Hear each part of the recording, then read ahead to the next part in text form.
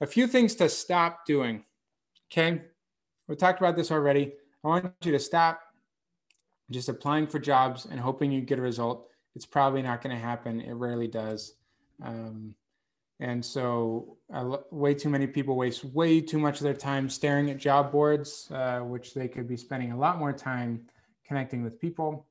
I want you to stop just thinking that your resume is the only reason why you're not having any traction. And sometimes people spend hours and hours and hours and weeks and weeks and weeks trying to perfect their resume over and over again, thinking that that's the issue.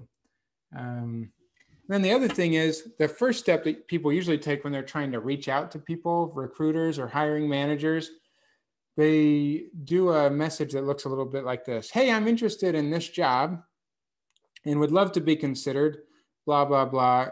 Hopefully you can help me out.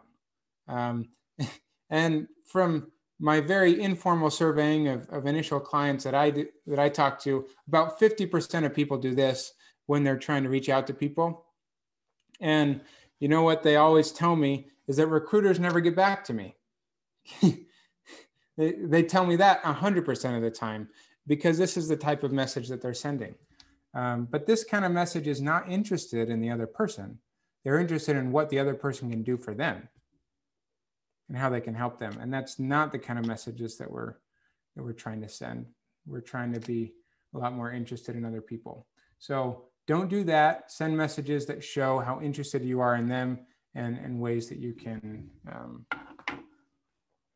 contribute to that relationship. So here's some things to start doing.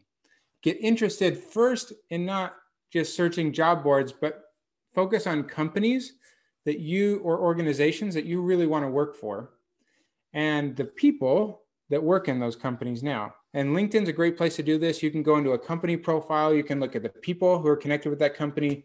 You can even look at their locations. You can look at other things like if they share an alma mater, like university or something like that.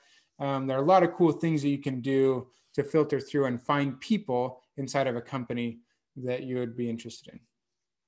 Okay, and then you want to reach out and learn more about them with no pretense of a job that you're interested in. You just want to be reaching out to learn more about them, with the goal of trying to get these informational interviews where you can establish a relationship with people and then continue to focus your communication on them, learning about these problems that they have to solve and the opportunities and seeing if there are opportunities for you to fill gaps.